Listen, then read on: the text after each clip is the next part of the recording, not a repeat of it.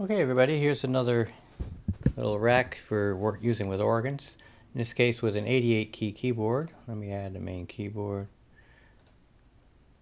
and send it to this re-channelizing, organ re-channelizing. There we go, organ 88 key re-channelizing rack. And that's this one. So right now I have left hand and bass pedals, and I have two other choices that you can pick. So left is the bass pedals and the right hand's the lower register. So I've got the pedals going pretty much lower area, and the entire range of the rest of the 88 keys doing the lower manual. Okay, so how I want to do the same thing with the upper manual.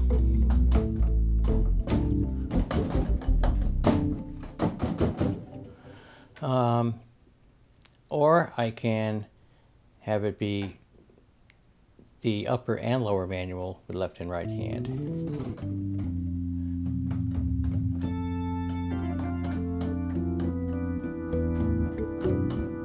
I got the full range of the upper manual and up to here,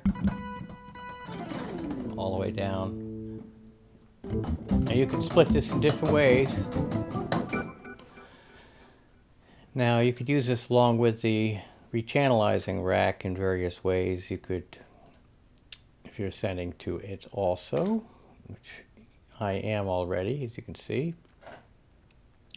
Then you could go ahead and add some duplications here. Add your pedals.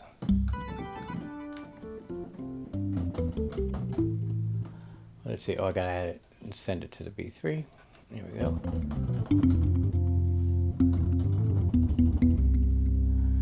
Okay, so you get the idea. Probably should make a transposed version of this so that I have more. Right now I have the low pedals going with my left hand below the marker, and then the upper register, upper pedals, the upper manual going to the upper set of bass keys, lower manual going with the lower set of bass keys. You might not like that split, so you could always change it. Now the way you adjust these things is you right click, you go to rack MIDI ports, and you see these various items. And just double click them and you can change the MIDI filters. Like here's where you can change the split. Okay, so it should be pretty easy to use. You can combine them.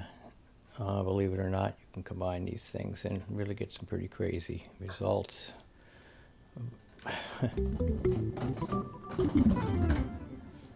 So now I've got the bass pedals mirroring the lower manual and the upper panel. Of course, I'm sending double, so I really don't recommend doing it this way, but what the heck, you can. That's the point. Sending double MIDI notes though. Okay, so hopefully that's going to be interesting for everybody to fool around with. The nice thing about it is that you simply send it your keyboard controller, and then you select the treatment as you would like to have. If you've got any other ideas of how I could improve on this, of course, let me know. I'll add those ideas and re-upload the rack. Okay, take care.